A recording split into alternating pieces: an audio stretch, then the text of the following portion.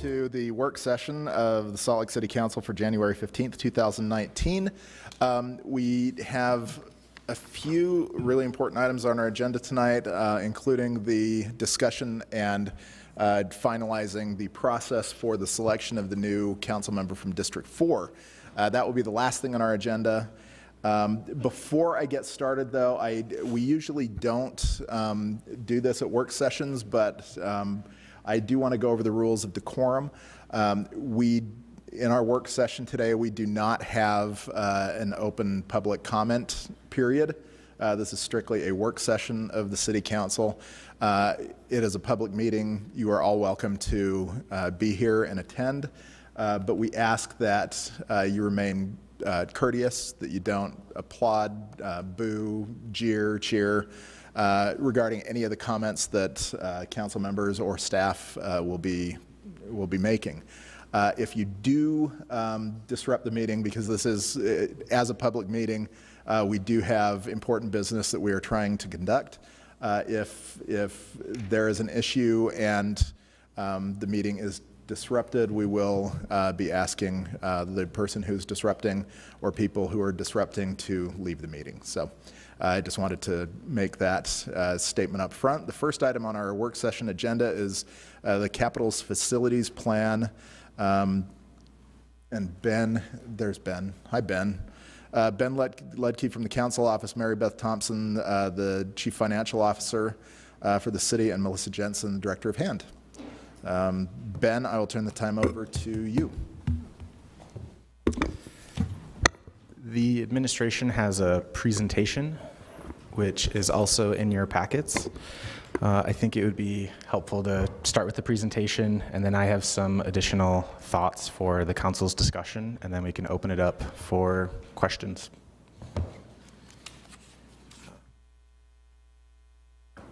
You guys can switch for the presentation. I'm going to do the presentation. I'm going to do the mouse for her. Go for it. I asked if I could do this for her. It's the one thing I'm good at. Thank you. We'll get started here. Mary Beth and I will take this off. I'll lead on the presentation, but know that really anything related to the capital facilities plan or impact fees is a joint effort, not only between housing and neighborhood development and finance, but also all of the departments. So what is a capital facilities plan? The way that we've laid it out and what was transmitted to the council is really a 10-year plan for capital improvements throughout the city. I think you kind of know this. I think one thing we want to keep in mind in terms of the capital facilities plan is that it's a guiding document for impact fees and for the CIP program as a whole, and there's certainly a relationship there and an exchange, but it's not a formal plan that is adopted and then guides those. It's a living and evolving document.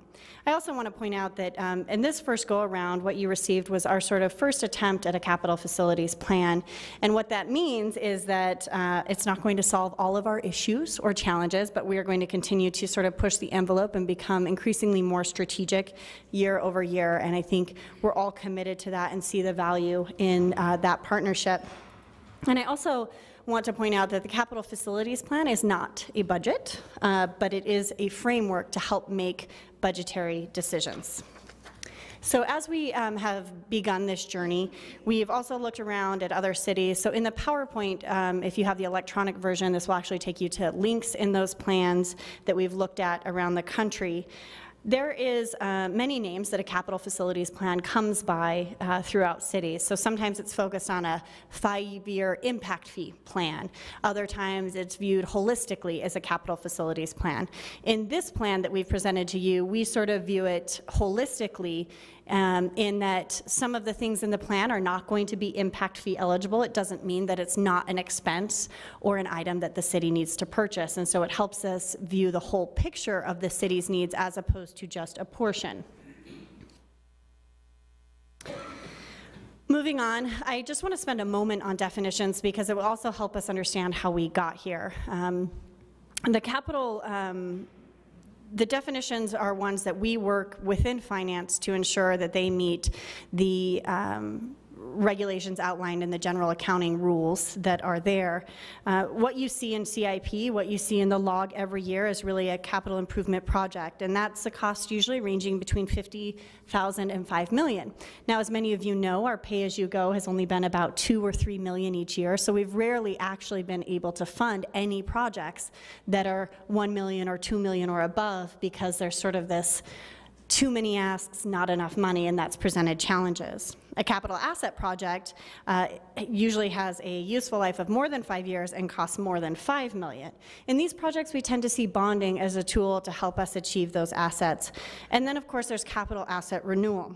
And this is replacing systems, right, that over 5,000 that need to be replaced. What we've seen on the side from deferred maintenance is, as we've deferred so much of our maintenance, ultimately it turns into a capital asset renewal.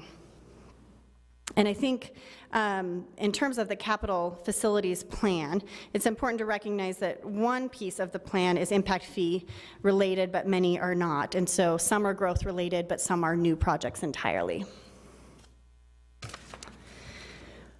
The CFP framework. So how did we get here today? I want to start by saying that we engaged with a consultant. Many of you know, and he's been up here many times, Fred Philpott, and I imagine as you anticipate having questions and want to discuss this more, he will join us here to as this document evolves.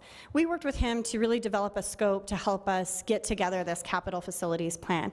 The major portion of his scope was related to helping facilitate the sort of facilitation of all the projects, the organization, the costs associated with it, and then producing a pro forma and a financial model to evaluate future revenue with. So this is a pretty key piece, because ultimately what he has been charged to do is not only help us understand what a capital facilities plan could be, but help us understand the relationship between revenue and expenses and the many tools that we use in there. One thing to point out is that eventually we're going to have to pull, as we think about moving forward and the financial model, pulling, the bond piece in and maybe the sales tax to really understand the comprehensive tools we have at our disposal. We, below you kind of see the many projects and the definitions that were used to sort of inform what types of projects went into that plan. Again, noting that some are new and then others are renewal, those capital renewal pieces, and they're divided in that way.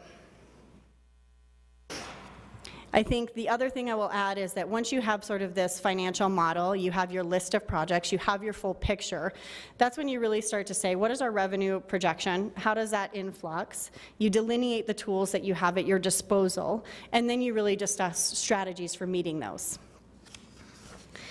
Which leads us to our enormous funding gap, which will be no surprise to anybody in this body. And I think that we all know that revenue does not meet the need, and sort of that white space that you see on the graph is really related to general fund. Many of the things that are impact fee eligible are sort of allocated there, but ultimately the question is, how do we begin to prioritize and understand our needs holistically, and then what kind of strategies do we want to employ to begin to tackle these needs long term? I think in short, what you want to be able to do is manage your general fund contribution, and then understand that while it's never enough, you want to manage the relationship between the revenue and expenses, which is also why it's important to pick this up every year and not, let it sit on the shelf for some time. Here we kind of just talk about the characteristics of the capital improvement program as a whole. I think it would be a good time just to talk about some of the changes that we're making in terms of, while they don't relate directly to the capital facilities plan before you, if we view the capital improvement program as a whole, we are really trying to use the capital facilities plan as a framework and evolving to inform how we also do the CIP. So one thing that Mary Beth and I have committed to is the CIP book this year, and Mary Beth has been a very strong advocate of that and wanting to do that, and so we sat down recently and said, we're going to do it. And I think what that will allow is, actually I'll let Mary Beth talk about it, because it's really separating out the budget book from the CIP book. Yeah, so I've talked about it on several occasions, and I think that it will show you a longer description that you normally get on the spreadsheet. It's going to show you a location, and it's also going to give you a picture, so you can kind of see what it looks like and feels like. I've researched several CIP books, and they range from 5 years to a year. As Melissa said, some of those we interpret that as the capital facilities. I see the capital facilities, we're calling it a plan. I see it as in the fall it'll become a book, and that capital facilities book will feed into the CIP book. So it'll be from one directly into the other. And so you'll be able to see those relationships going forward, that the capital facilities plan will feed into the CIP plan. And I believe that we're going to work on that this year going forward as well. The capital facilities plan is going to facilitate the CIP projects going forward. So that will help facilitate that. But the book will be self-explanatory, have objectives, goals, and then we can solidify that as a body, and everyone can understand it. It's very transparent to the council, to the residents of Salt Lake City, and to us going forward.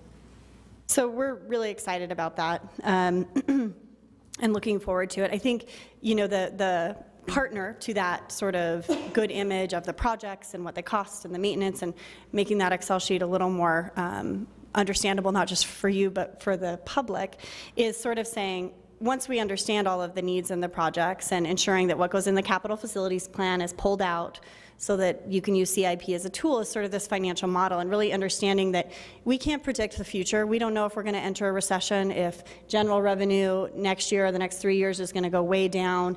And so you have to view it as a mobile tool, and you sort of have to put it in there to understand the possibility, but knowing that markets are unpredictable. So I think this gets a little bit to the process of what Mary Beth was speaking to. So you have a capital facilities plan that's been transmitted. In there is a thorough listing Excel sheet, not ideal, but certainly is a place to start. And we are about to engage with the CDCIP board on their projects. I think what we hope is that there's some sort of exchange there, right? There should be some correlation. I think it's fair to say that not every single project that you'll see on the board recommendations will match the capital facilities plan, but it's a good learning for us to take a step back and say, well, why isn't it in the capital facilities plan? Did it get missed? Did it come up later? Because as we continue to refine this, we want the capital facilities plan to be a reliable document to drive CIP and other tools. And so we are working both internally with departments and divisions to continue to make sure that the data that we gather is helpful to you, so that as policymakers you can use that as a guide when making board decisions at the end.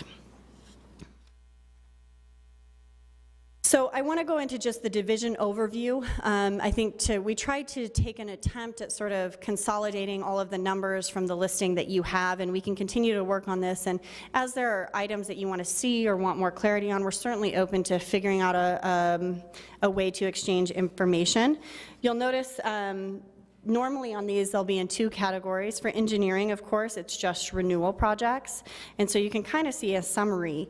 What we know is that the bond will help cover some of the unfunded gap between the Class C that's available. So we imagine, CIP, the impact fees, general fund, and the bond all working together, and so they plan to leverage that. That's not fleshed out in your current capital facilities plan, and something that needs to be considered in a comprehensive financial model as we move forward.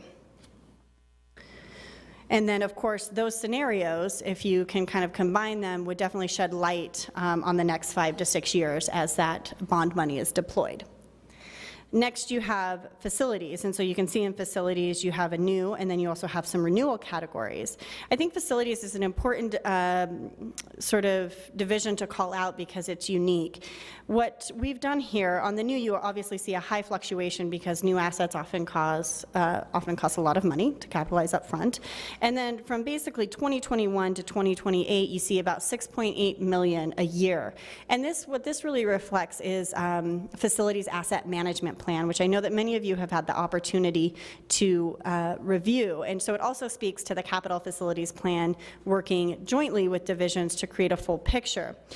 The 6.8 number obviously comes from their need to continue to renew assets that are deteriorating. And because there's been so much deferred maintenance over the years, basically it's hard to determine what will break next. And so if you have an ongoing funding annually that's allocated, it is possible that it needs to be reallocated based on emergencies. And we're still thinking about how to deal with that from a logistical standpoint inside the capital facilities plan.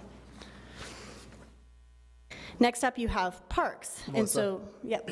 Quick question, if you can go back to facilities. Absolutely. So one of the things that we have talked about as a council is the East Side Precinct. Where would that be in this plan? Would that be under facilities? Would it be somewhere else? You know, I will look up in the capital facilities plan how it's categorized. My tendency is that it would be a new facility, but I would, I know it's in the plan. Yeah. I just want to double check on the category. Okay, thank you. So it's listed under facilities in 2020, and this is one of the projects that, since this was transmitted back in October, we've learned a lot more about what an East Side Police Precinct would really cost, and so it's listed at $15 million, and based on the specific location and what the details are, it could be $20 million was one of the scenarios for bonding that was looked at by the council. So that's one of the large projects to consider updating when it comes back to the council. Sure, as long as it's in there and we can update it or do whatever, so thank you. Does that answer your question? Yes, thank you. So then moving on to parks. Obviously in parks you're going to see a lot more utilization of impact fees. I mean, there's no guarantee that all those impact fees will be available, of course, but you also see it's a high level of projects. This, of course, was also a result of sort of their strategic plan that they're working on. And then you have largely their renewal, which is also still has a huge funding gap in it. And then over to transportation. So you kind of have a summary there as well that differentiates between new and renewal. And one of the things that we have to keep in mind with Salt Lake City in particular is that there's not a bell curve. It's not like we reach and then our level of service goes down. It's continuing to go up over time. So this is going to be an ongoing problem that we're going to face as the city grows. I will go into next steps and what we would like to do. Now that we have reached a point with the list and the capital facilities plan that we need to update it. We want to take a new look at the listing, understand the bond. We're going to have to activate the financial model and determine what kind of projections we're comfortable with. We plan to use the existing CFP to help facilitate CIP decision making. So the board, the CDCIP board, will also have access to this document and understanding it. And then we're hoping to work from now until the fall internally with finance, the departments, and the administration as a whole to do some policy recommendations around the financial modeling and what that might look like. To give you a sense, I mean, policy recommendations is so vague, but what amount do you want to use for pay-as-you-go versus bonding? How does the current bond implement it? Is there a new revenue source that we want to consider in the financial model? And so we'll kind of be analyzing and evaluating all of these pieces as we go forward. And then I just put on here as a side note, even though it's not directly related, that we're currently working on the update to the impact fee facilities plan as well. Anything else to add, Mary Beth? So I know that didn't take an hour, but I also assume that you might have questions or thoughts, and happy to capture those if we can't answer them directly. So once you update the CFP, you'll come back in the fall of this year and give us a new plan so we can look at it. Do you think by then you'll have the impact fees plan done as well in the fall? I would think so. The impact fees, well, I should clarify. The impact fees facility amendment that we're working on currently is directly related to transportation. Of course, there's a side amendment that's also happening related to the Northwest Quadrant and larger issues. So we're trying to manage the parallel process, right? So we want to make sure that we get transportations updated quickly. So that will for sure be done. And then the other piece will be ongoing, and it's hard for me to say when that piece will be done. Okay. Council members, any questions? It was a really fast hour, Melissa. Really appreciate it. Oh, Andrew does. Sorry, Andrew. Mr. Johnston. Trigger happy over there. For the different departments, I know some departments plan ahead for major infrastructure upgrades they need to do, buildings, growth, whatever it is. Can you give me a sense of do all the departments do this? Is it a normal process of their kind of planning, or how does this work between departments?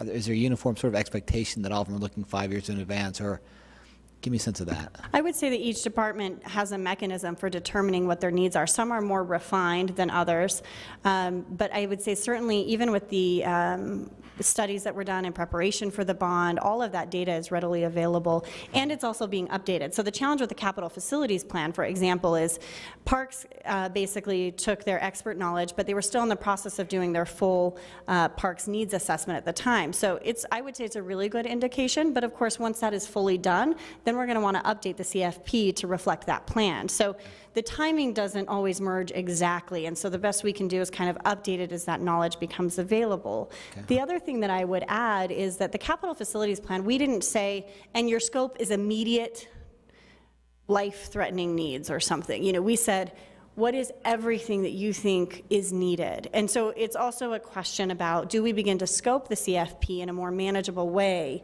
And that's, I think, a policy discussion to be had. Jennifer, do you want to follow up on that? Yeah, just to add a little bit onto what was discussed. It also, I think, naturally, once you get into your budget discussions, that's sort of a natural sorting mechanism, because obviously the needs identified in the CFP are far and above the available dollars that you have in any given budget year. So you sort of tweak your priorities each year. You might have a more urgent need in one department than another, and that's part of the mayor's recommendation to the council, so that's factored into that. But it's instructive to know what your total gap is that you're looking for, so you know if you need to sort of take more dramatic action to adjust your revenue sources, like a streets bond, for example. Mm-hmm. That was partly informed with all the years of data that we had about the funding need and the funding gap, and there was just no way to chip away at it with the year-to-year general fund allocation. So I guess my question would be an example would be the East Side precinct we just talked about. I'm going to ask a question that's not probably answerable, but I'm going to do it anyway. So going back 6 months or a year, would that precinct have shown up on a facilities need, so to speak? Or, because we can make priorities based on our decisions, but it doesn't necessarily match up with what this would sort of say, right? So I'm trying to figure out, for me, if I were to get a full plan in front of me, and by department, they'd have listed, you know, renewal stuff, here's new stuff we think we're going to need based on all sorts of reasons. Yeah, I guess refining it a little bit will help me understand why this would be important. So the wastewater treatment plant is important because there's a federal timeline and a deadline, right? So we know that. The police precinct didn't necessarily have that. So how we sort of refine through there and understand, for me, the difference between the priority list for a department based on all these other factors, and how do they get weighted, and those kind of questions. So I think that's something certainly we can take back from this discussion and know that you want to see, and we can work towards that. I think that's really achievable and would help sort of refine the list. Yeah, it helps me understand sort of the rationale for each of these, because there's always information about why it's needed. I may not always see that, though.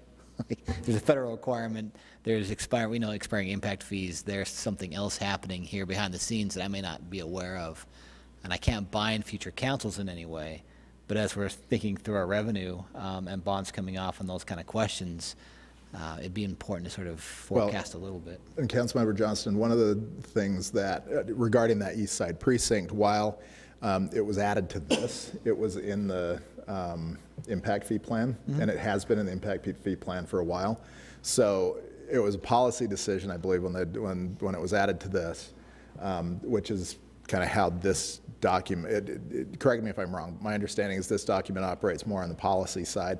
The impact fee plan, usually this will include items from that impact fee plan, not everything, but things will be added. So I think that's my understanding as to how it was done. Jennifer? If I could add, just there's different categories of projects, I think, and some that are informed more by the standard growth of departments, and others that I think the standard growth of departments then has a layer of the policymakers making a decision, and then what's good is when the policymaker's decision gets then built into the plan. So it's kind of a cycle, I guess you could say. So one affects the other, but as long as they're all talking, that's the important thing, so that we're not losing track of any of the ideas. Yeah, I think that's exactly right. It's circular, so there's not one beginning and one end, but it's important that they're all constantly exchanging. Yeah. The only other thing I would ask then is, I like the gear analogy. It makes some sense.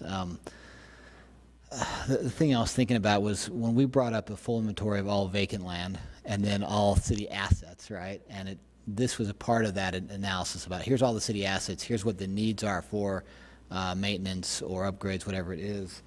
I can see us having a discussion about highest and best use of certain assets. And does this program department piece of the city need to be in this physical location? That's a broader discussion, so I would bring that into this as well, that this could inform that to some extent, but I think that would really inform this. If we have certain land, I'm thinking certain land downtown where the price is escalated to a certain amount that it doesn't make a lot of sense for us to be there on that piece anymore for whatever reason, and that'd be a bigger discussion. But that would play into a planning document. Where would this piece of city government need to go?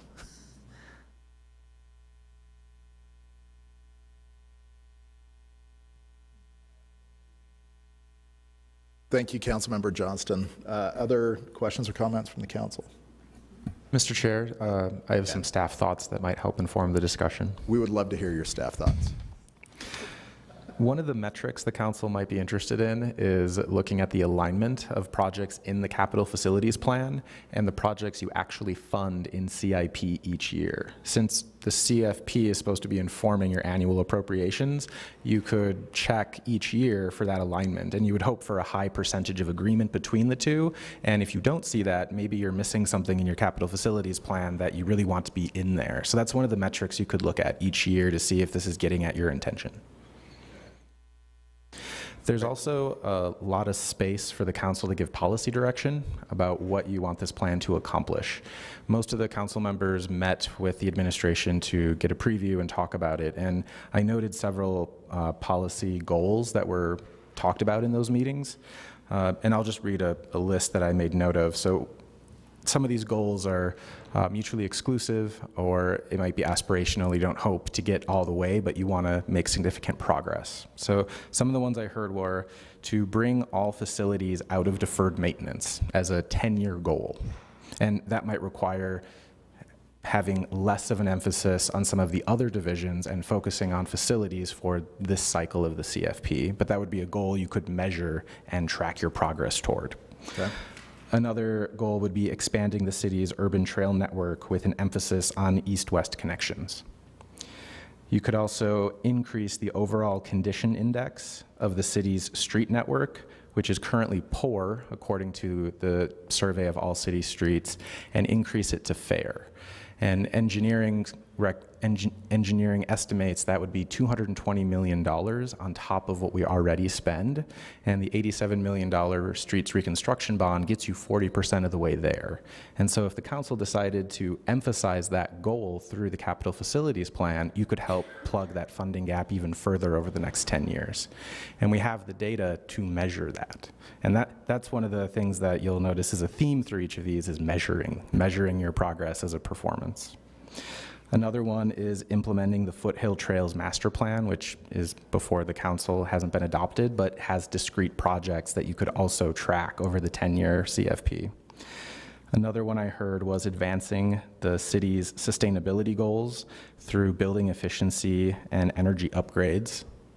And you could also take a step back and look at whether it's worth focusing on current assets and renewing those and delaying new assets, since we don't have funding strategies for maintenance for some of these projects. So you could say, yes, we want these new shiny things, but we're not going to do those in the next few years. We want to focus on renewing our current assets.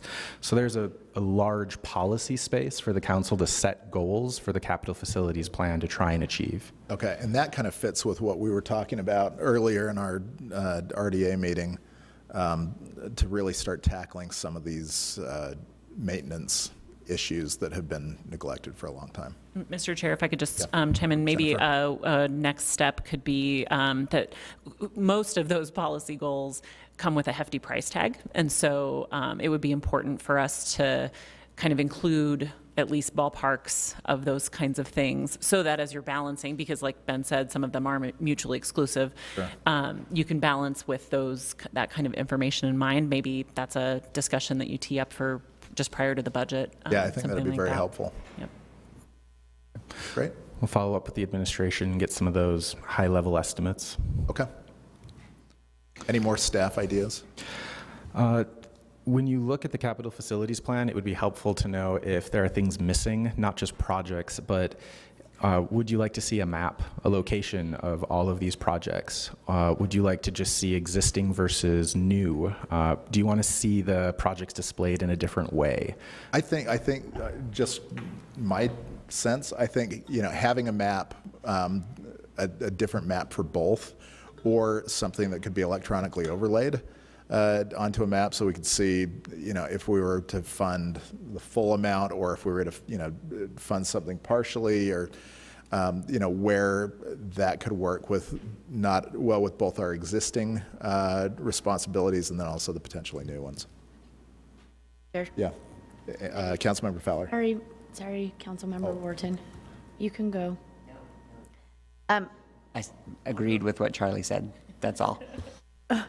Yeah, I'm a very visual person, so it would be helpful to have something like that so that we can see where all these things are, because a list that is a lot. I mean, because there's so many projects, so it would be helpful to kind of be able to visualize it a little bit. Would it be easier to visualize it by dollars as well? Because Yes. you're right, the list is huge, right? So if you took the list and say, we want to do new versus existing up to $1 million, from $1 million to $5 million, from $5 million to $10 million, you could have those. Yeah, I think that, I mean, if you followed the RDA meeting and saw how excited we all were about a spreadsheet, if you could come up with a map that would add that stuff, we'd be downright giddy. So, yeah, I think that'd be great. Councilmember Wharton, any other thoughts? Okay, Councilmember Fowler, nothing? Okay, all right, thank you all very much, and we will, wait to hear back. Thank you. The next item on our agenda is item number 2, the CenturyLink franchise agreements. Kira Luke from the council office and Dan Ripp from HAND will talk about this. Hi, Kira. Hello, Mr. Chair. All right, well, while Dan is on his way up, I will, if you want to launch into it and introduce us to this topic. I'll kick us off. I know the council's seen a lot about small cells lately. This is a switch back to the more traditional type of telecommunications franchise agreement. So this is 3 separate ordinances that will be brought to the council for consideration, each with an entity of CenturyLink. These are each for 10 years, and they're a fairly standard franchise agreement. It's similar to other telecommunications franchises the council has seen before. The staff report has some of the, again, standard policy questions you've seen before, but there's a couple of new ones. Number 1 asks about the budget impact, and all of these staff reports or the policy questions are designed to kind of capture that technology is evolving and to kind of check in and see if there's a way that our franchise agreements are or could be evolving along with it. And with that, I'll turn it over to Dan. Great, thank you. I think that Kira summarized everything about the franchise agreement well, and very standard stuff that we've seen very typically in the past with these franchise agreements. Great. Questions from the council? I was just going to ask if anyone from CityLink is here and if they could start working on the council office first. Yeah, we're having some network issues, and it's not inspiring a ton of confidence right now. No, I do want to ask about tree trimming in the urban forester. It says that they that they may trim the trees with the direction and approval of the urban forester. But how is that going to work in practice, and how are we going to track whether or not they've complied with urban forestry? That's a really good question. I'm not sure what the urban forester as far as process has for that, but I can speak to what's in the contract that does require them to coordinate that. So whatever permit process that they would need to follow in order to do trimming of trees certainly would be have to be followed. But definitely a question I'm happy to follow up with the urban forester to get back to you on the logistics of that, if you'd like. Yes, please. And just my renew my standing question about digital inclusion. Yes, and in fact, since our conversation last week, I've reached out to each of the providers and asking them for feedback on their digital inclusion policies that I'll share with council as that comes in. Thank you. You bet. Other comments, questions? All right, Kira, Dan, thank you. You bet, thank you. Appreciate it. We are going to change the agenda just a little bit, and instead of number 3, we're going to hit number 4, which is the council policy manual updates. Brian Fulmer from our council office, as well as Cindy Lou Trishman, are here. Good evening. Hi, Brian. Hi there. As you're aware, the policy manual is used by the council and staff to identify processes and make sure we have clear expectations of the processes we go through.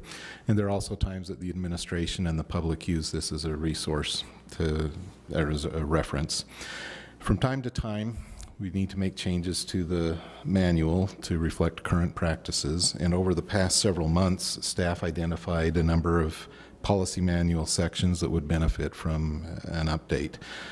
The highlighted sections in your staff report are those that are mostly housekeeping in nature and generally just minor text changes for clarity to update to what we're currently doing. Staff proposes that policy changes be adopted by resolution so that there is a clear public record and we're maximizing transparency. We included draft resolution language in the staff report and would like to ask the council if you're supportive of making these changes by resolution. Great. Any comments, thoughts, concerns? Just glad that they're on top of it, making these changes. Okay. Thank you. So I think, yeah, I don't think we need to straw poll it. I think we're, comfortable moving forward. Okay, to great. adopt that. Then moving on to 2 of the sections, A48 and A49 are computers and internet services and communications equipment. And the agenda process, as many of you may know, has progressed over the years from a completely paper-based, delivered to council members' homes, to now where you're accessing the agenda and packet materials through computers and tablets and your phones. The equipment needs have changed along with the progression with the agenda process, and council members now have different devices and also allowances to help you fulfill your council responsibilities. These sections were last updated in 2009, and as you know, that there have been significant changes to technology since then, and so staff feels like it's best to remove the existing language because of so many changes and just replace it with what the council is currently doing. We provided the draft language and also some policy questions for the council to consider, and it would be helpful to staff to go through the policy questions so we can make sure that we're consistent when these issues arise. So that we have 3 questions right here, right? Yes, that you're interested in. The first is, which device or devices can the city provide to enable council members to effectively do their job? Currently, you have access to a computer, either a laptop or a desktop, a tablet, and a phone. And, Okay, do y'all feel that that's sufficient? Do any of you want a pager? Okay, for me, that is, more than sufficient. I think it, allows everything else. But if there's something else, more than open to it, but sounds like we're good. So the second one would be, Cindy. What do you think of adding then a bit to say that based on the need of the council members, additional items could be approved? Once in a while, we'll have somebody who likes to work on spreadsheets and wants a second screen or something like that. I think one screen, period. It's fine. If you have specific issues, we're doing it right now, so I think just having that as the policy makes sense. Great. Thank you. The second question, should services be provided for all devices, for example, data plan on phone and tablet, or depending on the circumstance? What do we do right now? A variety. Yes. Do what? A variety. A variety, okay. Most of it is based on what you access the most to. Like if you use your tablet the most, then we make sure that you have access to everything. If you're most often on laptop, so forth. So we're providing everything we hope that you need, but we're here to find out if there's more services that we're missing. Okay, do any of you feel like you have, you're unable to do your jobs because you don't have access to something? Okay, if that changes, I would just recommend that you talk to staff, because I do think that, based on that first question that we just talked about, if there are additional needs, staff are more than able to work with you on that. The third, how often would upgrades to devices be scheduled? So right now, how do we do that right now? Well, it's based on the need. If equipment isn't fulfilling the need that council members have, obviously, then we would upgrade it.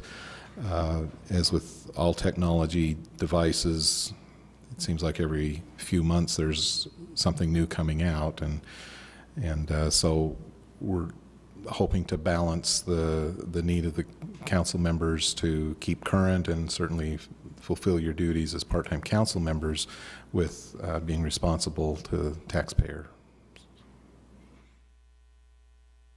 Cindy?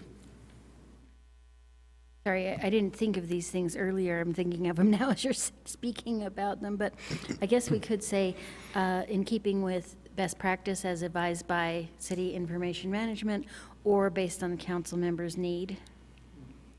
I think that's fine. That's pretty much what we're doing now, I think. Yeah, I think it would be irresponsible if we wanted to upgrade our phones every time there was a new thing out, but I don't know of anyone who has or would do that. So I think, Cindy's like, do you want to restate that? It's a test. It is a test. Based on best practices based upon the advice of the city's Information Management Department and or based on city council members' need. I think that sounds great. Yeah, I don't know if we do. David Litvak, do we have a new CIO yet? We do not. Okay. Okay, thank you.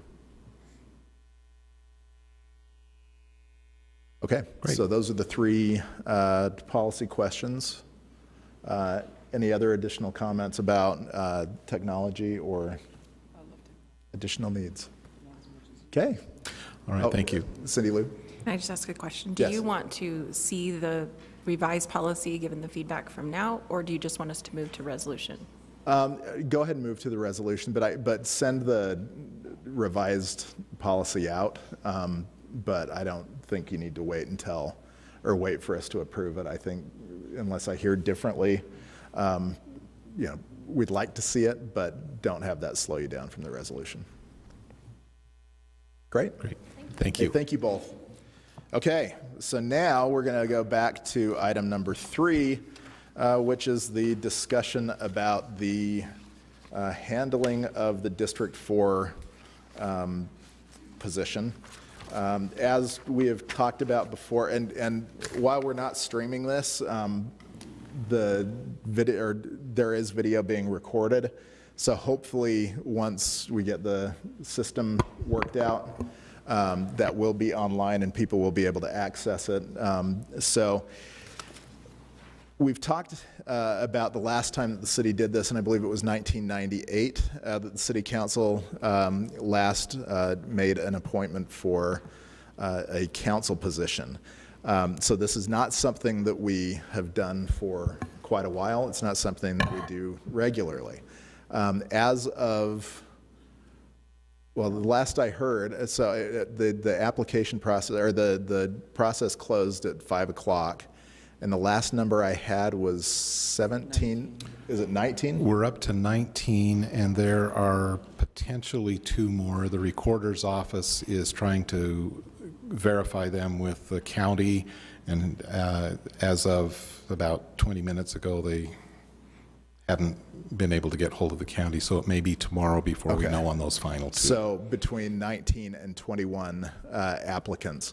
So what we need to do, since we don't do this very often, we don't have a specific way to follow this. And so the staff have worked really hard over the past couple of weeks coming up with some different ideas. And the proposal that I think will outline what the process will look like is what I want to finalize tonight. There are the potential of having 2 more dates next week, and then we have time scheduled for the following Tuesday as well, should we need it. But because of the number of applicants, we didn't know how many we were going to have when the staff were first working on this. But we thought that even with 10 applicants, having an interview process is going to take quite a bit of time. But it is still a very important process to do. But we were trying to figure out how we can, what form we could provide for candidates to express more of their positions and ideas about the council seat. And so one of the ideas that we talked about last week a little bit was having a list of written questions that would be released as soon as we're done with this meeting, and we finalize on what those questions would be. Staff would email everybody who is on the list right now who have applied for candidacy. It is going to be a very, very short turnaround just because of the time frame that we have to work under. We have to make a decision. This position has to be filled by the end of the month, according to state law. So we are moving rather quickly. The questions would be emailed tonight. We would ask that those be returned to the city by Friday afternoon at 5 p.m. Andrew? Or earlier? Was it earlier? What did we say? We ended up saying noon. We said noon? Okay. So Friday at noon. Just in our draft, we haven't made anything. Okay. Is there any consideration of folks who may not check email or use email? I don't know sure if that applies to anybody applying, but we've had that in the past. If that is the case, then I would say that there would have to be a phone call. I just don't know if we have any way to sort that out. Well, the recorder's office should have, a contact information, either a phone number or email, or I should say. We could add a line to the email that is sent out, just asking them to confirm with us that they've received it. And if we don't get that by 10 tomorrow morning, then we'll give them a call. Thank you. Yeah, that'd be a good idea. Do you know what? If it wouldn't be that difficult, I would actually recommend following up with a phone call anyway, just to be safe. Yeah. So, Amy. I know that we're on a pretty tight schedule. It does, however, seem like if it gets out today, people don't even get it until tomorrow is Wednesday. Let's say even by noon, they get it. That's a day and a half to answer. If we use all of these 20 questions or nearly 20 questions that are rather in-depth, and we would want some, I would hope, some pretty thoughtful answers to them. Yeah. That a day and a half, considering if people have jobs and families, and that seems like almost too close of a timeline. I'm wondering what everyone thinks, and I'm just throwing it out there, at least giving people the weekend to answer these. And I know that would then mean that we have to read them in a day with staff getting them to us on Monday, but. The only trouble with that is we still have a full agenda, the council agenda, so we're going to have the packets that we're going to have to go through. And I worry that if we give ourselves one day to read 21 responses of all of these questions, that we're not going to be able to put the time, to really put the thought into it that we need to do. I mean, this is going to be tough on us as well, to properly do it.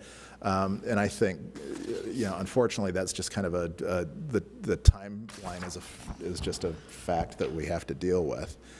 So I'd be a little bit reluctant to do that, because I think we need to have the weekend not only to prepare for the regular city business that we're going to have next Tuesday, but also to spend the time that we need. James?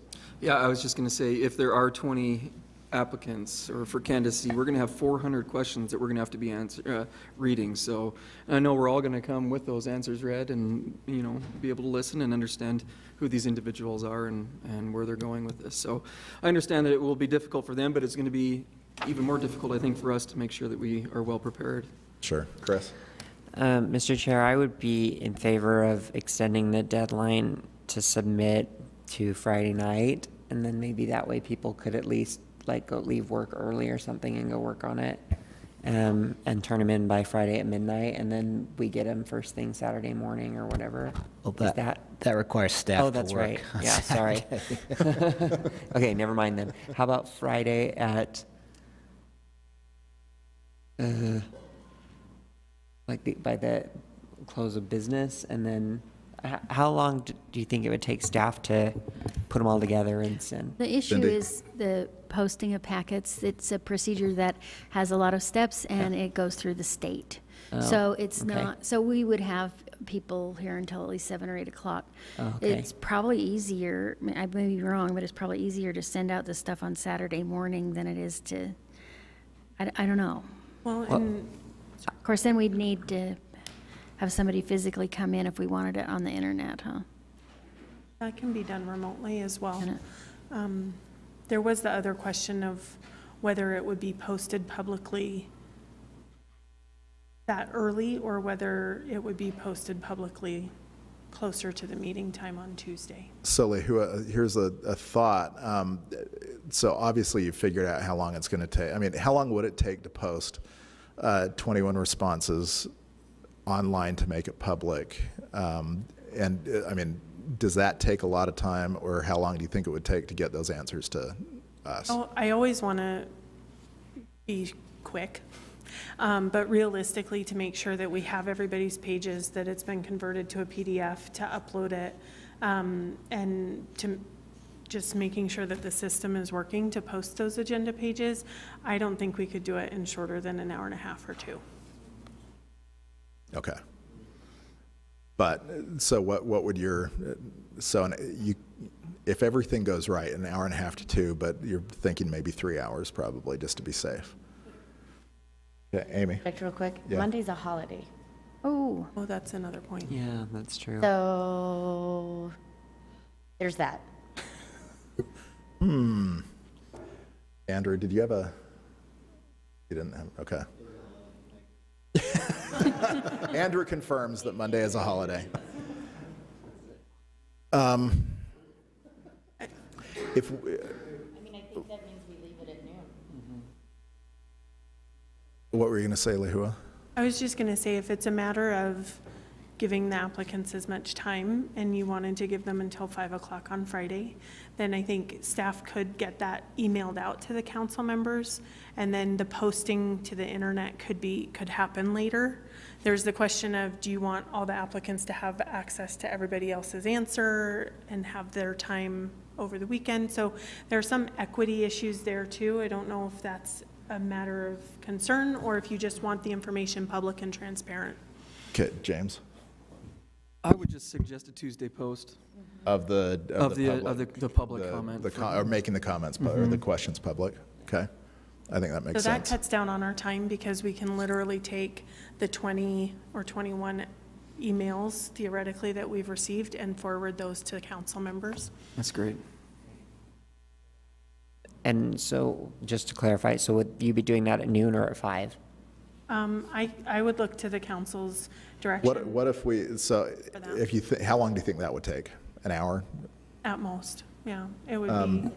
What if we extended it to 4 and said, gave people until 4 o'clock, so it's 4 additional hours, and then staff will be able to get that. To Cindy's point, you know, we may have people here anyway. I just don't want to keep people here later than they normally would be for the getting the packets and everything out. Right. So yeah, I Dave, agree. we try to get them out by 5, but not always. And that part would happen on Tuesday morning, which the part? packets. Oh, okay. For the public, correct? Is that No, what I'm we're talking saying? about, I'm talking about the regular so the council packets for, you know, the work Go out on that's being done. Thursday. Yeah. Our schedule for the regular packets, I don't think would change on Thursday. So that would all happen on Thursday, and this would be additional paperwork that we would provide to you when it's received. Okay, so Yeah. what if we did this then? Let's do 3 o'clock. Okay. Instead of 4, that gives staff 2 hours and it lets them be out of here on a holiday weekend by 5 Right. o'clock. Okay. Or what? Well, 3 o'clock or what? I mean, do we have a cutoff period? Oh, if it would be handled by the city recorder's office as the other things are in this process, and 3 o'clock means 3 o'clock, just like 5 o'clock meant 5 o'clock. So it would not be a situation where we would have to make judgments Okay. because we can't. Yeah. So we would say we did not receive this. And then would that person then just be disqualified? I don't think as staff we can disqualify them, but we would not be. Have answers? Yeah. We would not have answers, and I think that would then, that would affect our decision-making ability on that individual. Does that work? Do we have a sense of how we would compile those for us? One email, separate emails, to keep them? I would envision to get the information to you on Friday afternoon would be taking the email and forwarding it, or if it's been provided in hard copy, we would scan it in and send them to you in individual emails. Okay. So each applicant would have their own email with their answers. Yeah. In order to prepare it for the packet, we would take that and convert it to a PDF, and each applicant would have their own PDF document in your packet that would be Okay. available like that online as well.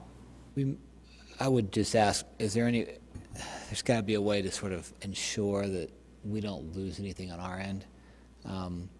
If they're individual emails, they may get mixed into all sorts of other emails, and not knowing the exact number, is there a way to link them somehow, or? I'm not sure, I'm trying to think through what I've done before. You could put I mean, you could do, not a hashtag, but you could just have a standard subject line We would that need would be on there something- and number that. No, So we'd like have to number it, applicant 1, yeah. 2, 3, 4, and then down to 20, and then that way. One of 21, one Yeah, of 20. 1 of 21, then we would be able to see it all. I am a little concerned about with 20 some odd of these not getting to one and not realizing I'd missed one, and then not knowing where it is for some reason. So I could send kind of like a table of contents email as well that just says for each applicant, either the time that the email was sent or that it wasn't received, if that applies. and it would be you'd have a notice of receipt as well when we opened it. Okay, that's all right. I can set that up if you'd like. Not critical. Okay. And I can Chris? text council members to let them know when they've been sent. Yeah, I mean, I think if you do the subject line in just one of, yeah, and that way we will be able to see it. And Chris? Can we, Mr. Chair, or is the plan to pare down this list? Yeah, so what I was thinking is once we figure out, the time and that, then I want to go through the questions. Okay. So 7 of the questions are our questions, so ours being, the cities. Staff also found additional questions that other cities also ask. So once if we're okay with 3 o'clock on Friday to have the deadline for the responses, staff will email each individual response to the council and have them identified as one of 21 or 1 through 21. Then that would be the process then for the written questions. So now on the second page of the document, it's in blue, are some of the questions. And what I'd like to do, just for the record, is read each of these, and then we can thumb up, thumbs down, if we want to include them in the written questions. Does that work? And I was going to suggest that works for me, and maybe something else that would help if we want to think about it as we're going through the questions is having like a word limit, because then maybe people don't feel like they have to, when it says, what is your view of local government, people don't feel like they have to write like this treatise about what, so I don't know, something to consider. I have a good piece of info for you. Oh, yes. Cindy Mansell has just indicated that she could link all of the information, and the staff could send it to the council. Right. Word limit. So the word limit, what do y'all think about a word limit? I mean, I can see why we would do it. The downside of it is it limits, whatever view into someone's thought process. I mean, if someone's going to, but we'd kind of like to know if someone is going to be incredibly verbose or not. So I don't know. That I can see both sides, but do we want to have a word limit? Yes. Thumbs up, thumbs down. Overall, do we want to do it? Just say, hey, or you have X amount of words for the entire thing. Yep.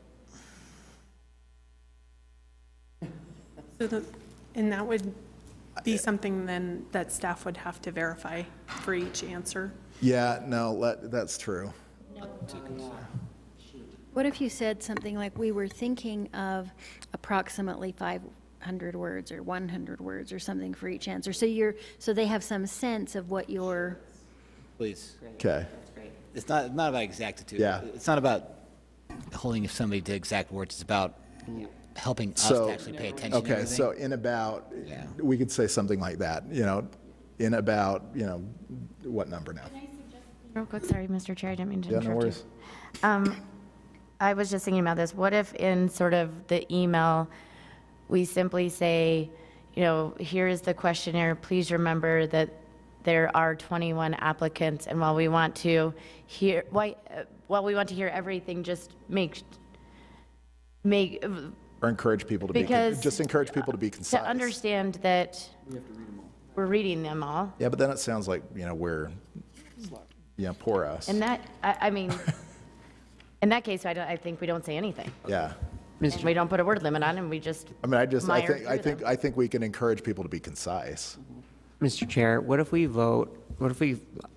sorry, I opened this bag, or this can of worms, but what if we go through the questions first, see how many we come out with, and then decide how we want to limit them? Okay. So the first question, please share with the council your view on local government and its impact on neighborhoods. Okay, that is a 4. Andrew votes no on that one. So we will have that as question number 1. Andrew Council just doesn't Chair. want any questions. Sorry. Yeah, Lehua. Just to help, if everyone wanted to circle number 2, number 8, 12, 17, and 18 are all quite similar. I'm sorry. Yeah. Yeah, so I was thinking, and I'm sorry, actually 2, I did this on the, I'm sorry, it's not number 2, it's 3, and then all the other numbers relate in terms of how you view who you're representing and and how you approach issues. Okay. So I don't know if you want to do those. So it'd as be a group. 3, 8, 12, 17, and 18. Right. So I will just read the question number 3 first, and then if we like that, we'll just go with that and cut the others out. Does that work? If you were selected to fill the seat, would you represent the district, the city as a whole, or a combination of the two?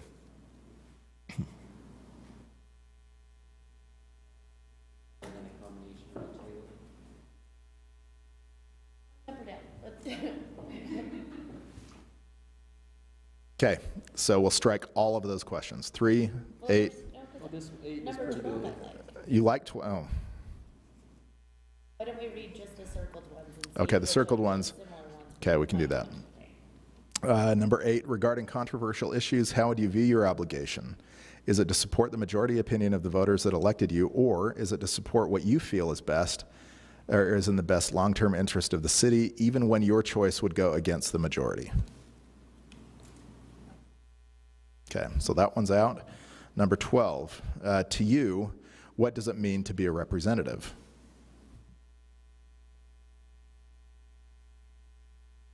Okay, so that's 4, 5, yeah. So that'll be in. Okay. 17, do you believe your role as a council member is to study policy issues, also listening to and educating community members, and then make the best possible or the best choice possible for the community? Or do you believe your role will be to make policy decisions based on polls or surveys, or what you speculate the majority of the community would prefer, regardless of what you believe to be the best decision? Why? Yeah. Yeah, yeah. A lot, yeah. Of all time. Okay, so no on that one. Number 18, what do you believe your role as a representative of the citizens of our city? 12, yeah, so I'm no on that. Do you like that? You like 18 better? Okay, so 3 to 2. 18 instead of 12? 18 instead of 12? That's great. Okay, 18, not 12. Bye-bye 12. Okay. Number 2, what are some of your hopes for Salt Lake City in the coming years?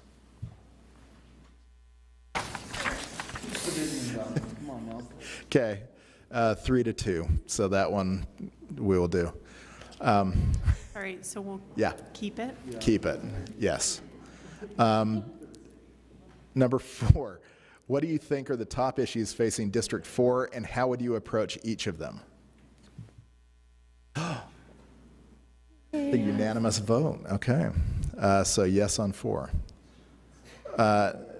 Number 5, what do you think are the key issues facing Salt Lake City, and how would you approach each of them?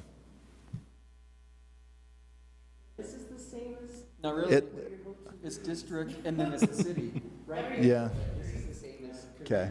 What do you want for Salt Lake? It is similar. Turn this on. So, again, renewing my down Okay, Andrew. I don't like the previous one, but I like this one better, especially if we can limit it to a certain number, 3, 5. Okay. So number 4 did pass, or number 4 did pass. Do we want to keep number 5? No, I like number 4. I don't like number 2. Oh, you don't like number 2? Number 2 is not good. I like your hopes for the city. That makes sense. I see what you're saying. Okay. I like the, like, what do you see? Okay, so let's vote again on number 2, up or down. Okay, so number 2's gone.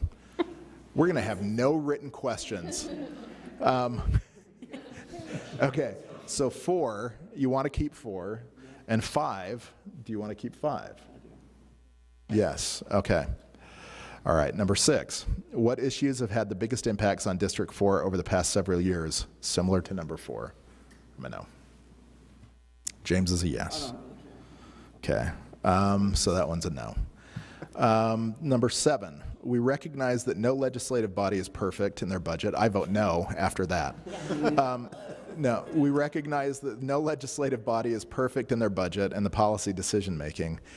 What changes would you like to see for the focus, functioning, or decision making of Salt Lake City Council?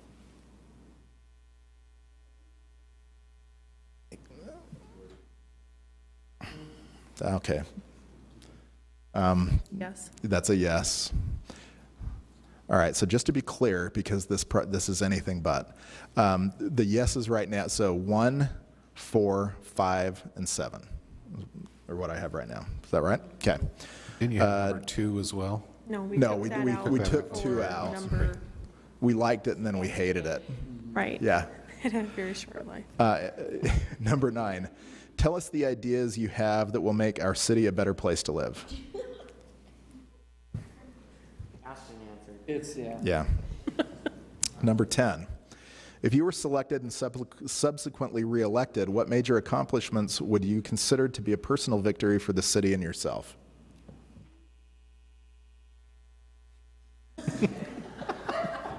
No. Just close your eyes, Chris.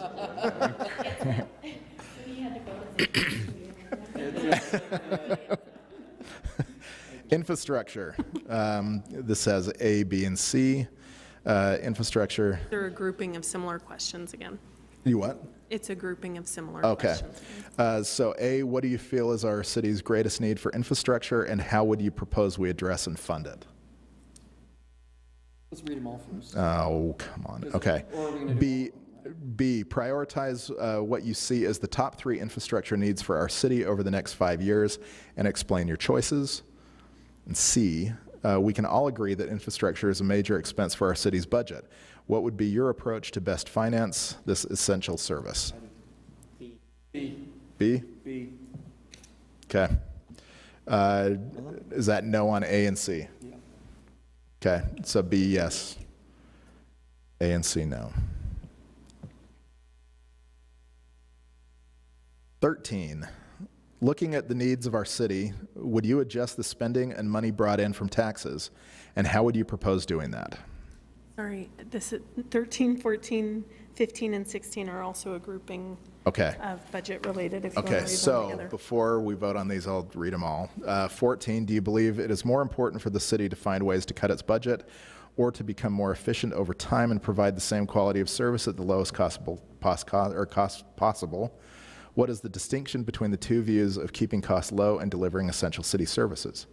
15, with limited resources and unlimited wants, what do you believe should be the city's priorities when it comes to spending? 16, what is your philosophy on the city's budget and finances? Do you tend to be fiscally conservative or progressive, and explain your monetary approach? I like 14.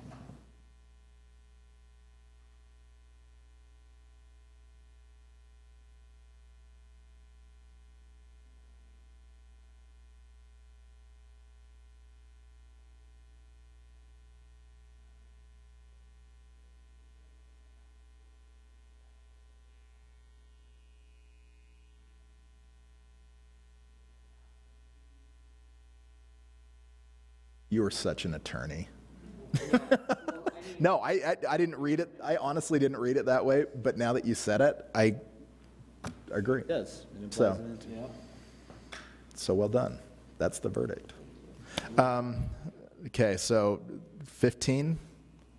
Does everyone like 15? With the syntax correction. Yes. Yeah. Okay, so I'm taking that as a no on 13, Yep. no on 14, and a no on 16. Is that correct? 15, is 15 too close to other things we've asked, just adding monetary to it? Similar, but I think it's 5? different. I think it's different enough. 4, 5?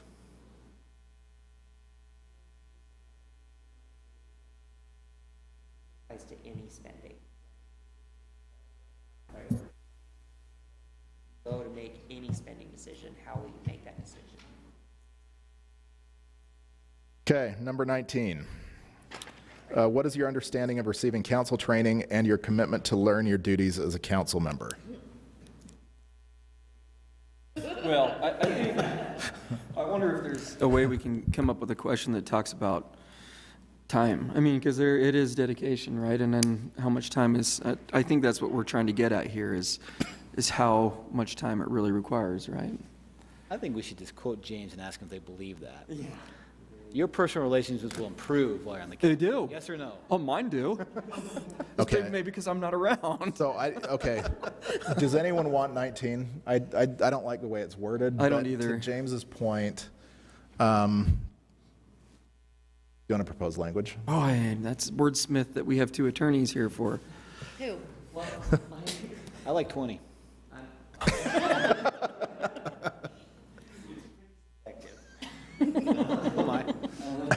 Okay, I again think that nobody that's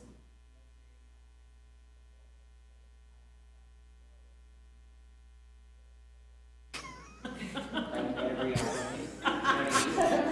you ask questions because you want to get an answer, and like if everyone's gonna lie about what the answer is, the question is. Think they'll lie? That's Come a good. on That's now. a. We're gonna have liars on this? Sorry, not lie, but like, I mean, every applicant is gonna want to believe that they're going to put in the dedication or they wouldn't have applied. I think that's fair. Okay. Take it out. So again, so here are the questions that I have. So we've now gone from 19 to question number 1, question number 4, 5, 7, 11B, 15. And 18. 18, yes. So that's 7 Oh, questions. and 18, yes. You could ask them to create their own question on 20 and answer it. Okay, so 7 questions I think is much more manageable, especially because of the time that we were concerned about in the short time frame. I think that's very doable. Do any of you have any Hey, that was, any questions, concerns? Are we good with those 7? Mr. Chair, that was a great way to cut all those questions down. Okay. Well, thank you all for all of your work. I am serious about 20, though. I'd like to. No, We're not doing 20, Andrew. let's hear it. I would like to. I would be very interested if they were asked to form a question and then answer their own question. I like that, actually. It would tell us a lot about their. What Tell me a lot about their makeup. What about like something that, to your point a little bit, Thank you, Amy. something of like, tell us, like give them space to say something about themselves that maybe they would want us to know that's different from the question. And different from like what they submitted as a resume. This is kind of an open-ended, give us a paragraph that you want to tell us. Just why do you want this? Yeah, or something interesting about yourself that you like, I don't know, breed unicorns or something. Unicorns are cool. I like that. I like if they feel that there's something to say or anything that they want. Okay. Or a question that maybe they want to respond to that isn't on there. Right. Yeah. So maybe just what else for that question? What else would you like to share with the council members? That you haven't already. Yeah, that you haven't already shared. Does that work? Mm-hmm. Okay, so we have 8 questions now. Nice. And they will be due on Friday at 3. They'll go out tonight, right? And staff will follow up tomorrow with a phone call to each individual or voicemail. Great. Okay, so next week, on the 22nd, this is where things will get very interesting because we will, I want to make sure that everyone has time. We've talked about 5 minutes, that each applicant would have 5 minutes to give a verbal presentation. We will, as far as is the 5 minutes. Are you all comfortable with that amount of time? That's not a lot of time. I mean, I would like to hear, and the other thing that it doesn't really do is create an opportunity for a back and forth, because then what we do on the back and forth with one person would probably be different than someone else, which then could be construed as being unfair or being weighted towards somebody else. And so I think having a standard 5-minute time frame for each person without a Q&A, while less interesting, makes more sense. No back and forth, too subjective. Right. Yeah, look how long it took me to explain that. Well, Mr. Chair, I think it goes back to the questions too, where it really isolates those questions in getting those answers for us. So, and then they can come present and we can see how they do. Yeah. Does that work? Yep. Okay, 5 minutes, no back and forth.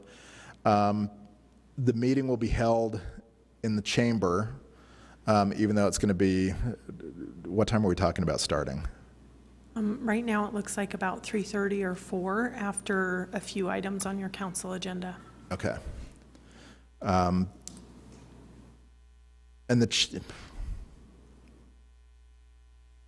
I like doing it in the chamber, especially because we're not going to really we don't need the AV equipment for that portion.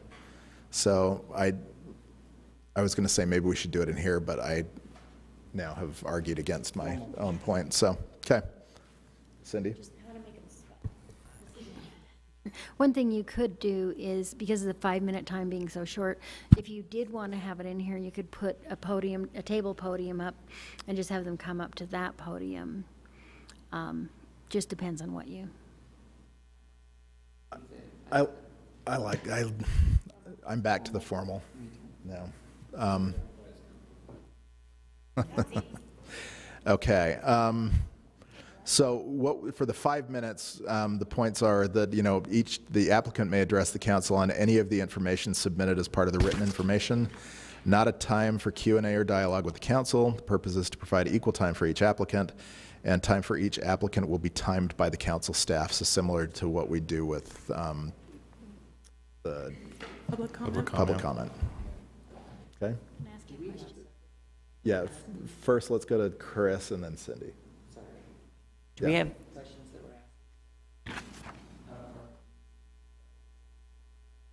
No, I mean, I don't really want to provide written questions for this. I want to hear what they're going to articulate. Oh, yeah. If you have a second round, you mean? That's when we get to the second round. Yeah. I thought these questions. They are. Right. So we will have reviewed that information. We will have, we will have already read that. And then the 5 minutes is open for the application, or the applicant to say whatever they want to say. Yeah. Nope. Nope. Okay, that works. Okay, Cindy. Oh, so we wouldn't give them guidance to focus their presentation on the written information? I don't think so. I want to, I want to hear what they have to. Okay. Yep. We'll update that. Cindy? You covered it. Okay. Okay. Now, once we get to the selection part, I guess that's where I wasn't sure if we could do it across the hall. Would we then come back to do it here, or do you think that we could get a screen and some sort? The reason that we'll want the screen is, as with all of our votes, even the leadership votes that we make, they're all public. So all of our votes are going to be publicly registered, and the thought is that we would want to have it on some sort of a board or an overhead, and if we can do that in the formal room, that would be great. Got the TV in the west room. Yeah, our thought was. Yeah, it won't be as visible, but we can certainly do it. Okay. I mean, because I assume we're going to have a crowd, so seating wise, it's going to be better over there anyway. So if we can. Okay, I do like having something, even if it's small, just to have it up there.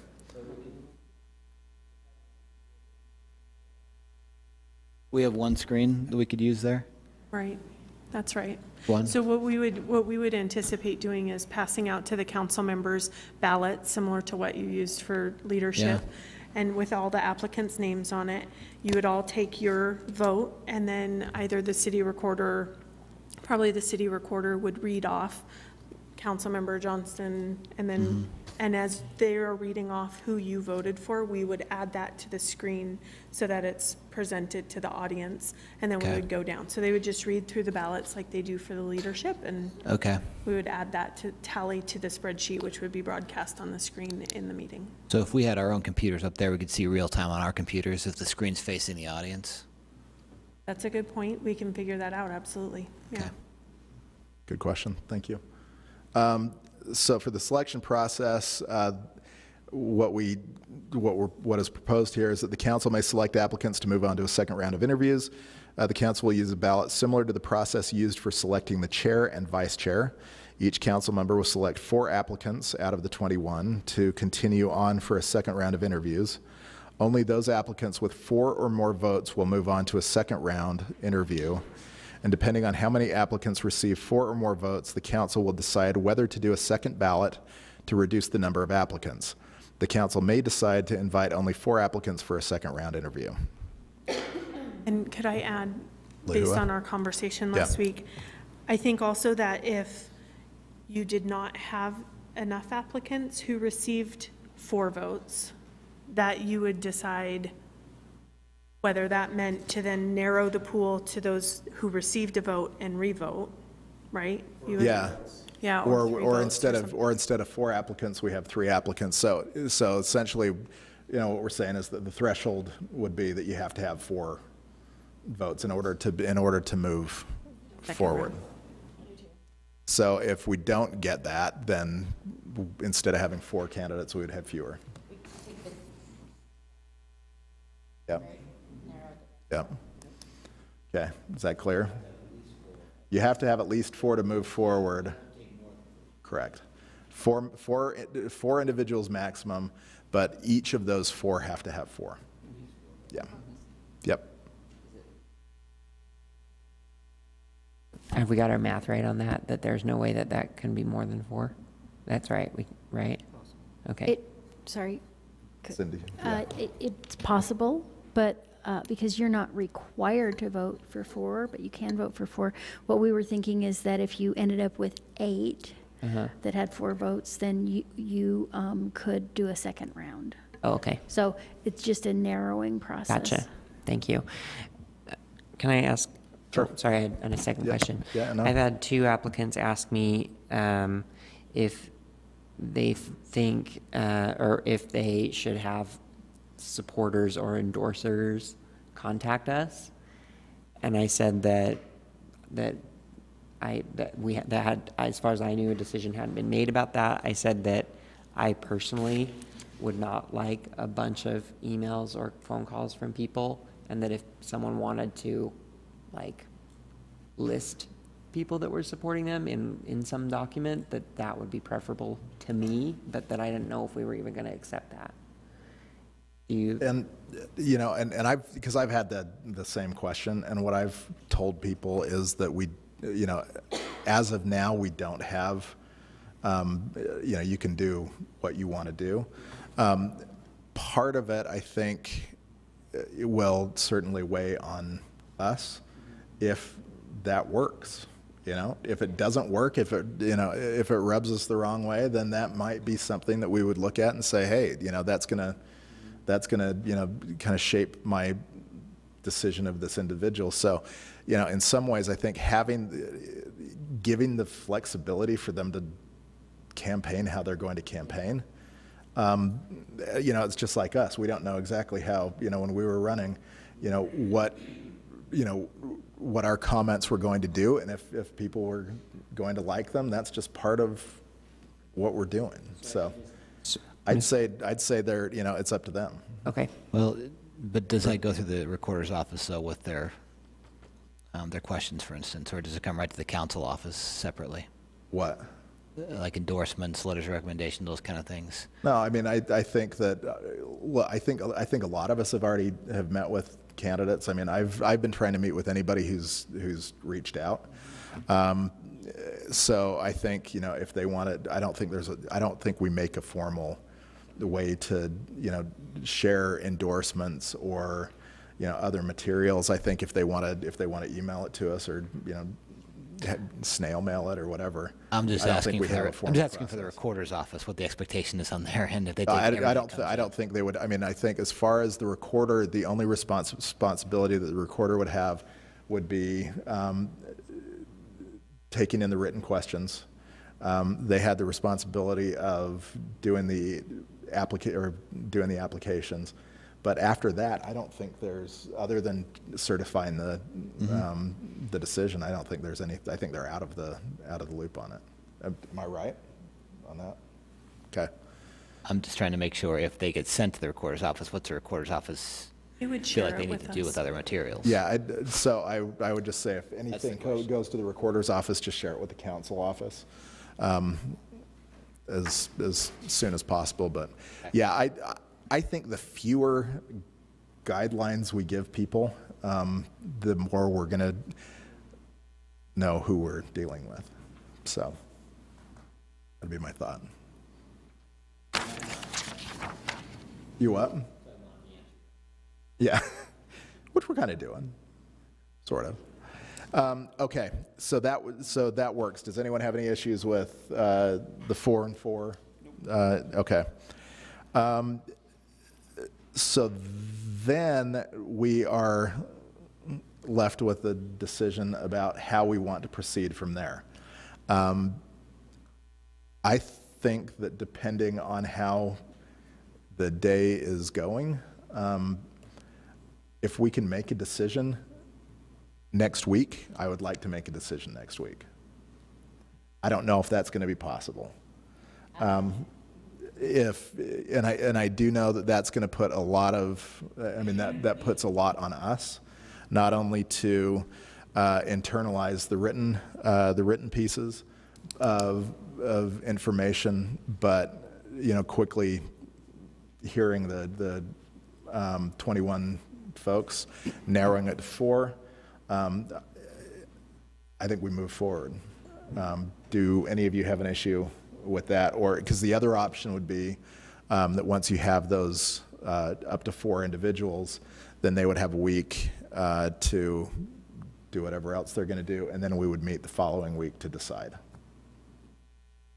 Do you see an advantage of an additional week of process after we've narrowed it down? Mr. Chair, Yeah, I would just say that I think it sort of should maybe remain open. I think if there is at least a close consensus, or people have, we kind of have an idea, then we make a decision on the 22nd. But if there are like very, you know, there's 4 people that kind of everybody's all over the board, then I think we should make sure that we're processing that and having a second round of interviews and going to the next day. But I think it will kind of depend on what that looks like in my mind. I mean, Yeah. if there's a lot of controversy over not controversy, but differences between all of us over the 4 people, then it seems like we would probably have to, or at least want to process and maybe ask them have that second round of interviews. But I would hope that we're all in agreement. Okay, so a question for staff and possibly Margaret. If we keep it open, is there a problem with, would the candidates potentially, you know, have a problem if we said, okay, you know, we may add an additional week. We may decide that one day. Is it too ambiguous to get us into trouble, or do we need to be more specific on which night we're going to make a decision? So the statute requires that you give a minimum of 14 days notice before the council meeting at which a decision is likely to be made. I mean, that's not verbatim, but it's something like that. The reason that we had you notice up multiple dates was so that you didn't have to repeat that 14-day minimum, and you could put everyone on notice of the dates that they're expected to be available to come in for an interview, because council may actually vote on one of those dates. Okay. And so I think from a statutory perspective, you've covered the base of extending it beyond the 22nd to one of the other already noticed dates. But we would be okay acting on the 22nd. Yeah, you are okay acting on the 22nd. Okay. I just want to, oh, sorry. Chris. No, please. I defer. Okay. Thank you. Thank you, Margaret. I kind of want to echo what I think Amy was saying, that unless there's a very clear consensus, which I would define as like very obvious, I'm inclined to say that we need the 2 dates, because I feel like I'm going to want time to think about what people have said and possibly reread what they write after they've spoken. So that's just, I just want to give my colleagues, that's where I'm at. Okay. And so I don't anticipate that I will be prepared to vote on the 22nd unless absent extreme circumstances. Okay. Andrew? 2 points. I think one is, depending on how our fatigue is at that point, we don't do our best decision-making late. No offense to any of us here. Sitting adjourned. No. Second piece is, we'll be across the hallway. We'll have 20-some-odd presentations, so to speak, with no Q&A. We won't necessarily be talking with each other up there about consensus, so I don't see how we come to a consensus within that time frame unless we come back here and have an open discussion about it. So I'm more open to looking at the following week, unless there's a clear something changes. But okay, James. No, Andrew answered it for me. Is just, I think that after we've read all of these responses and we start listening, it's gonna wear us down a bit. So, but if there is that opportunity, that if it is a true consensus, I don't have a problem voting that night. I really don't. My preference still is 2 nights. So, but leaving the option open for that consensus candidate makes sense. So, okay. So we will let all of the applicants know that a decision could be reached next week. But will likely be the following week. Okay. And so That's from safe? And then Andrew? we would plan on that being the 29th. That would be the 29th. would we plan on scheduling time to come back here after that presentation to discuss here, or no? After the presentations were done for that day, theoretically? Can I just Yeah, suggest? I think those discussions have to be public. Yeah, I don't they think, do. I mean, we can't go into a closed meeting or anything No, that's else. that's what I meant. Come back over here in this setting and discuss. What we typically would do is preserve all of your options. Mhm. So if you felt some need to do that, or if it made sense to you to do that, Okay. then we would preserve that as an option Okay. typically. Timing-wise on the agenda, you may be running up against a dinner break so that you can start your formal meeting on time at 7, but we can easily list that type of discussion on the agenda so that you can come back at whatever point that ends up working Okay. out schedule-wise. Thank you. Mr. Chair, may I Yes, make Amy. another suggestion? Uh-huh. I was kind of, and it's skipping ahead a little bit, I was looking at the second round of interviews and also some of the questions presented on the back in green. Uh-huh. And I just came up with this idea because there was, number 2 says during the second round, would the council prefer to set any guidelines so that the same general topics are covered?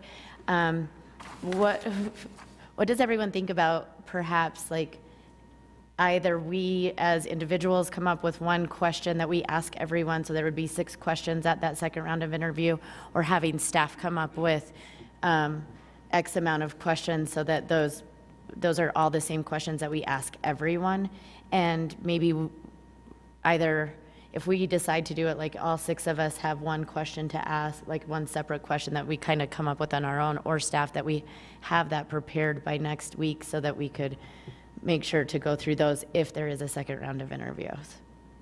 Does that make sense, what I said? I feel like I'm rambling these days, but. Do any of you, did all of you process that? Chris? I agree. Okay. Great.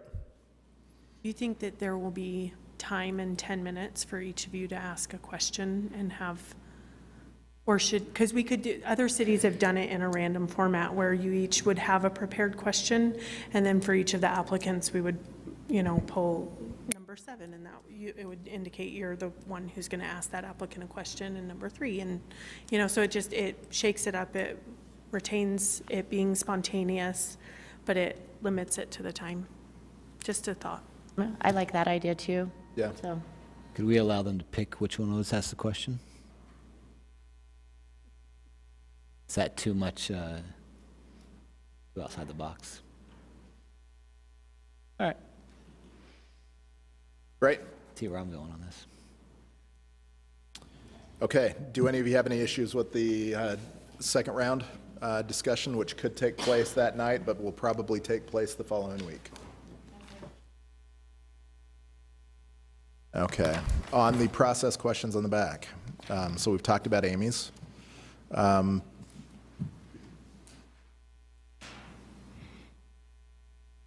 think that may cover it. The only one is number 3. Okay. In terms of selecting the order of interviews, we could put each applicant's name in a hat and you could pick, and that's how the person comes up, or we could order them alphabetically. I like the number bucket that we use today. That's Why don't always, we just do like the great. order they filed, though? What? The order that they filed. Random. Okay. Out of a hat. Yeah. And that would be true for both the first round and the second round? Okay. James will bring his gaucho hat. Oh, I will, for sure. I'll dress up for that. And then I guess the same question for number 4, right? How are we going to read the ballots, or? And I think it would be the same in both, where we'll set up the screen in the chamber. And as they're read, staff will enter it into a spreadsheet. But I mean, this question says when the council ballots are filled out, oh, no. Okay. So my question for Lehua and Brian, do you have, so we've gone through all the questions, we've narrowed it down to 8, talked about the process, we've talked about Amy's recommendation. Are you all clear with, you know, with where we are and what needs to be done? Does staff have any questions or anything we missed that we ought to discuss? As far as my notes, I think we're good. Okay. So I just want to thank all my council colleagues. This was, not the standard way that we will conduct a work session, but I don't know how else we could have done it. This is something that, we can replicate now in the future if needs be. So we're in a better spot. A future is a better spot for us than we had. So yeah, Andrew, did you have a comment? No. Okay. In that case, we will get those questions out tonight. And I don't have any other items on our work session. Cindy, do we have a report from the executive director? Oddly, yes. I thought no, but yes.